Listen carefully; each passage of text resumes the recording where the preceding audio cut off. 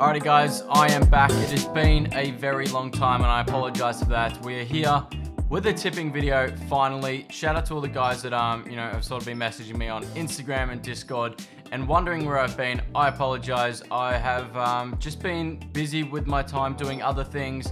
And yeah, just haven't really been super duper into the tips at the moment, or I guess, that being my priority. So I apologize for that. I do want to get back into this, and it's not that this is something that I want to stop. So we are back. There won't be a match day vlog this week though. I was at the Fremantle Collingwood game, just didn't have time to edit a vlog, so I just thought there'd be no point recording it. But I'm going to try and get 2 videos out this week. If you're in the Discord, you guys already know I'm planning on doing a power ranking video today, as well as a tipping video that should be out on Monday when you're watching this. So that's the plans. Yeah, let's just go ahead and jump straight into the round 19 tips. Alrighty guys, so I'm going to go back to round 16. I think the last tipping video I did was round 15, if I am correct. Now I'll just show you on round 16 and how terribly I've been doing, by the way. Like, I may have been gone with the tips, but I haven't gotten any better. And I've seriously just tried to not think about it anymore, but it's just not helping. So I think I'm just getting... Honestly, there's always a luck element to tipping, sure, but I think I'm really getting the bad end of that stick, because all these 50-50 games I'm tipping have just gone terrible. But if we throw back to round 15, this Brisbane Lions-Richmond game, that was just a terrible tip. I tipped an upset that was probably 1 in 1,000 games. 999 times Brisbane win that. So yeah, and I'll just show you some other stuff. Sydney over Geelong. I went Sydney. I was actually gutted about that one, because Sydney should have won that game. And this is what I'm talking about, the 50-50s. That was one of those that just should have gone my way and didn't. And then the Essendon one as well. Essendon, they lost after the siren. Another 50-50 that I should have won. Like, if I got all these 50-50 games, or even half of the 50-50 games in my mind, I've been doing so much better in the tips. And another one here, Melbourne, 2 points. Like, I think in this round alone, 3 tips I lost by what? 4 points there, 2 points there. Okay, it was just the 2 tips, but yeah. So that round, and then the 1 point with the Sydney Geelong. So 4 or 5 points, and I get an extra 3 tips if they go my way. Round 17 didn't get much better. 6 out of 7. Sydney, they were up most of this game. Then Richmond just bet them in the second half. So that was, not a great one there. Marvel, we played really good in this game. For the most part, really good third quarter. But the Doggies, they made it hard. They're a good team, so it wasn't an easy win there by any means. And then, yeah, just a few other ones. St Kilda, don't really know why I went them, because they're just, they're pretty average. And then Freo at home, just terrible. So, yeah, and then what was it? Round 18 last week, excuse me. The Doggies, again, another game they should have won. And they lost by 2 points. Like, this is another 50-50. And then, this was this week. Yeah, this week, sorry. No, actually it was last week. 2 points, the round that's just gone. And look at this. In the first 2 games, that was, 3 points between them. Doggy should have won. And the Lions, I mean, they let one slip here by a big time. I think they were up by, maybe 30 points at one stage in the third quarter. And they lost that. Just disappointing, really, for the Lions. And the MCG curse still goes on. I know they bet Melbourne in the final last year, but 1 out of 20 games isn't breaking the curse, is it? Freo, we got that done easy against them. Could have been by more margin as well, but sort of let that one get a little bit closer than I would have liked, but that's fine. Gold Coast got it done against St Kilda. Port Adelaide dropped one against Carlton. So Carlton are, starting to actually show that they're not terrible anymore. So maybe I'll start thinking about tipping them. I think I will actually have to start thinking about tipping them now that they bet Port. Geelong, we all know they were going to win that. Adelaide at Adelaide Oval dropped one. The Giants have been seriously decent. And they've put themselves right into finals contention. So we'll see. That'd be truly impressive if the Giants were to make finals. So yeah, that was that round. Now going on to round 19 here. Starting off with Essendon taking on the Western Bulldogs. I mean, this is difficult because honestly, both of these teams have been so inconsistent and so hard to read. But I think I am leaning towards the Western Bulldogs just because they've been better in the games they have lost. I mean, Essendon, I can't even remember their last couple losses, but against Geelong, they were just They showed nothing really, and I can't even remember who they lost to in these two games. Fremantle at Optus Stadium, never got close to winning that, and Port Adelaide at the MCG. That was stiff to lose that one. But I think I'm going to go the Western Bulldogs, and I'm going to say it's going to be close because I still don't have full faith in the Western Bulldogs, though they should really win this. If you look at the stars they've got in the team, guys like Jamari Ugle-Hagan, Cody Waitman, Aaron Norton, Bontempelli, Liberatore, Jack McRae, the list goes on. And they are just losing these tight ones that they really should be winning. So I'm going to say surely they win this at Marvel Stadium, though it wouldn't blow my mind if Essendon were to win this. So moving on to their next one. It has to be said, Hawthorn have been better than, well, I'd probably, if I was to do the power rankings video right now, I'd probably put them above Freo on current form, though they still have, lost 3 out of their last 4. Pretty good win against North Melbourne, though North Melbourne really are just getting nowhere, are they? So I will still be going Richmond in this one. They've been pretty good. I don't think they're capable of winning finals or making finals. I don't know. It's going to be close, but I will, say they beat Hawthorn here, and that will keep them in the finals race. Next up here, we've got Carlton taking on West Coast. They will win this game, Carlton, and they will continue. They might even get themselves actually in the top 8 if Essendon lose and if the Giants lose. Now, who do the Giants play? I know I'm getting ahead of myself here.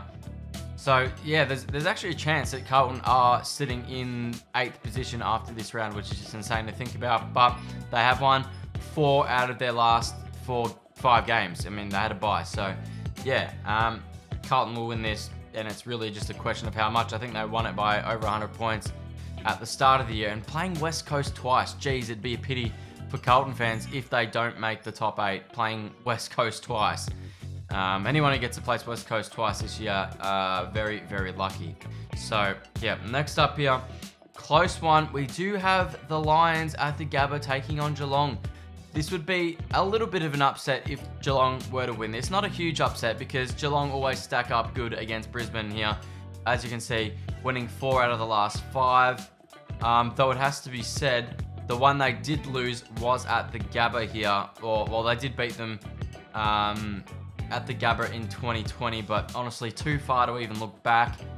Even really 2021, you could argue, is too far to look back. So the last 2 times, they've played at GMHBA and they've won by 10 points and then 60 points respectively in the semi-final. At the Gabba though, I mean, you just cannot go against the Lions this year. I mean, you can really if you're a ballsy tipper, not like me, but I'm going to go the safe options because I've been terrible lately, and I'm going to say, yeah, Brisbane Lions get it done by probably 12 points for those who are curious about the margin if I was to do one. Yeah. I can see Geelong winning this.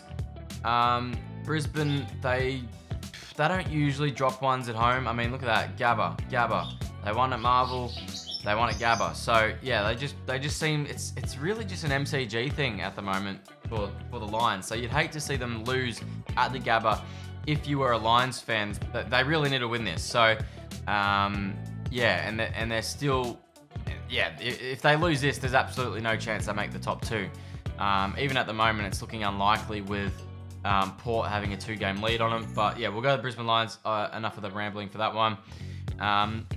Freo and Sydney at Optus. Freo won this, didn't they, last time? They broke the streak against Sydney, but they just haven't gotten better. Freo, they've had some really inconsistent results.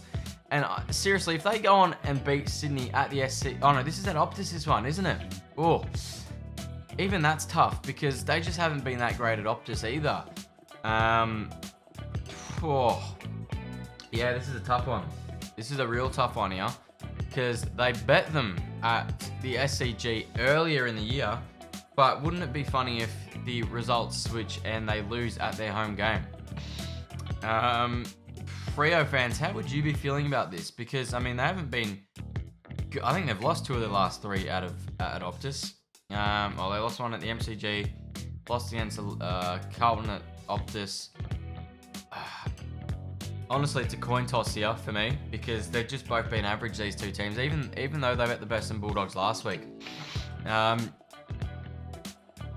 Oh, all right. I'll go Freo at home. Jeez, don't know about that one. Don't know about that one, to be honest. Make sure you guys leave your tips down below. But moving on to probably the biggest home and away game of the year that isn't, your Anzac Day or your Queen's birthday. I think this is the biggest. This game, we are going to find out heaps. Like, genuinely, I've been eyeing off this game for probably a month now. And it sucks. I mean, it sucks in a way that Carlton did beat Port Adelaide, because it would have set up a massive game where Port Adelaide going on a potential 14-game streak, and Collingwood, sort of standing in their way and being the one team that would have a pretty good chance at stopping it, you'd think. But now it's the pressure's on Port Adelaide a little bit. It is at home, but they did lose a game against Carlton that most people would have thought they would have won. Carlton obviously getting into a little bit of form. Now, I think Port Adelaide actually do have 2 or 3 players maybe out. I can't remember off the top of my head who those players are, so I won't even go and try and name them. I think Jason Orr-Francis was one of them, but that's all I'm really have heard, so I'm not too sure. But that might weigh into this a little bit. But as a Pies supporter, if we win this game, I will be confident that we have what it takes to win the grand final this year. Now, you may be questioning that because we've already bet Port at the MCG, but I don't want to just be beating Port at the MCG. I want to be able to beat them home and away. So if we do beat them at Adelaide Oval, that being home and away, that really tells me that we are head and shoulders above Port Adelaide. So that's why I really do value this game. And I think I'll go ahead and say it. If we win this game, the flag is probably ours to lose, and rightly so. I mean, this is really the last sort of test. Like, we've sort of passed every other challenge this year. I mean, maybe you can argue, yeah, we didn't beat Melbourne on the Queen's birthday, but I don't really take a heap out of that. But maybe some people do, so that's a valid point. But I am, going to say that, and I will obviously be backing the Pies. We are favourites, which is, saying a little bit. Not huge favourites, and I wouldn't be surprised if this changes. It is the Monday as I'm recording this, so I wouldn't be surprised if this changes by, what is it? It's the Friday night. What a massive game this is going to... Was it Friday or is it Saturday night? No, that's not Friday. Is this the Sunday? No, it's a Saturday night. Yeah, it's Saturday night. I thought it was a Friday night, to be honest. So yeah, huge game. Let me know what you guys are going to be doing for this one. I do think some people will probably go Port Adelaide, and yeah, rightly so. Next up here, we've got the Giants taking on the Suns at Manuka Oval. I'm going to go ahead and say the Giants win this. Wouldn't surprise me a whole heap if the Suns did win it. They bet them in round 3 this year by, 20-something points. The Giants have been pretty good. I know the Giants do have one ground they play at where they can't seem to get a win. I don't know if it's Manuka or a different ground. I'm not actually sure there. But regardless of whatever that sort of curse is, I guess you could say, I am just going to go the Giants. They've been really good. They've got some... They still have a lot of stars on that list. And I guess it is impressive where they are, but maybe not surprising for some. Because, they're just playing well, and Adam Kinsley is honestly doing a really good job at the moment. I even said this earlier in the year. It doesn't surprise me a whole heap, because earlier in the year, I thought they were pretty good for some of the games that they were losing. So, yeah, I'll go Giants in this one. Next up at the MCG, we have Melbourne taking on Adelaide. I think, this one I am going to go ahead and say Melbourne do win it. Adelaide, they're losing games at home now, which they weren't really doing pre-bye. They were sort of, every game at the Adelaide Oval was almost a lock for them. I think they did lose one to the Brisbane Lions, maybe. Or did they win that game? I can't remember. But yeah, I'll go ahead and, Melbourne win this game, you'd think, by 20 or 30 points. They should be better, but, and they have come off a good win as well. So, yeah, but again, I do say this all the time. It wouldn't seriously surprise me if Adelaide were able to get a win here. So, yeah, that's it. And then lastly, well, this is probably one of the worst fixtures of the year. And St Kilda seem to always play in these 440 games at Marvel Stadium. The last time these guys played, it feels like it was only 5 weeks ago.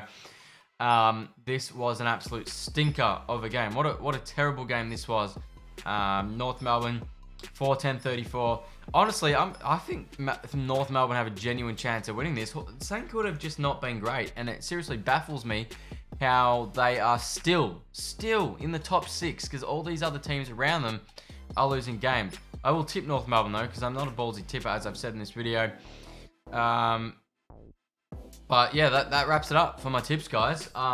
Spent a little bit more time on this one because it's been such a long time since I've done the tips. Should have a power ranking video coming out later in the week as well. But yeah, maybe we can beat 4 out of 9. At this point, I'm not going to be doing any good in any sort of competition. So if I could just get a 9 out of 9 to make myself feel better, that'd be great. But I highly doubt it. But yeah, guys, that is it. We'll go ahead and say smooth as mayo for the Subway vote as well. Submit those tips. And yeah, that's it. Thanks for watching, guys. Cheers to everyone who has stuck around and who is watching this video at the moment. Make sure you guys leave a like, subscribe, all that good stuff. Discord, Twitter, all that down below. And I'll catch you guys in my next video, and hopefully tipping videos to continue for the rest of the year. Yeah, peace out.